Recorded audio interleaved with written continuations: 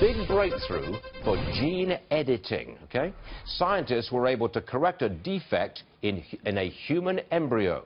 Judge Napolitano is with us. This is a radical thing. Yes. It opens the door, let's cut straight to it. It opens the door to designer babies. Yes, it does. Is there a legal problem with that?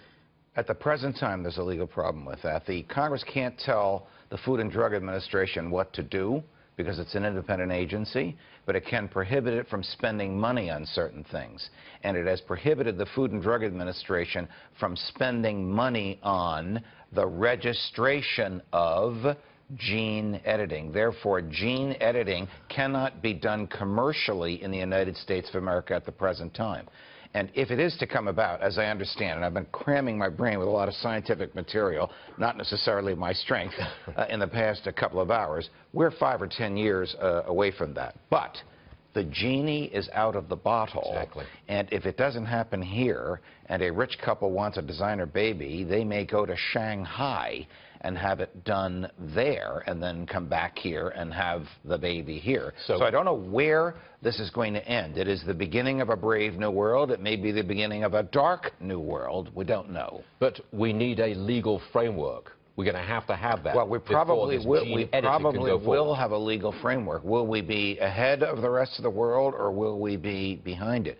Under what circumstances will the government permit gene editing? Because you want a baby with blonde hair and blue eyes who's going to go to Princeton instead of the London School of Economics? Kidding, of course, about that. But think about the type of editing that would come about. Right now, the editing that was done and that was reported was to remove a mutant gene which would pass an inheritable disease from parent to child to child. That's a very good thing. But what about if you tweak the genes to tweak the personality or tweak the body?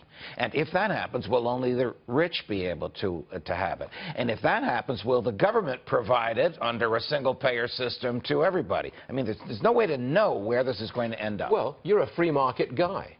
Do you just favor a free market in this? If you can edit that gene, edit it, and the government will get out of the way. I don't want to punt on this, but I haven't had enough time to think about it. These experiments were done by the union of a sperm and an egg in a petri dish, not in a human body.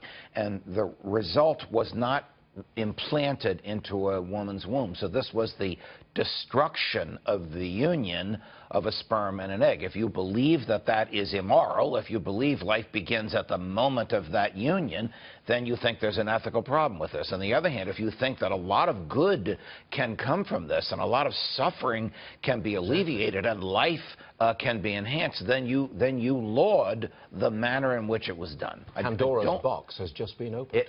Exactly. Couldn't have said it better. And we need you lawyers to figure it out what to do. It is rare that I will say about something you said that I couldn't have said it better. Well, we'll see it at 11, and you can try again.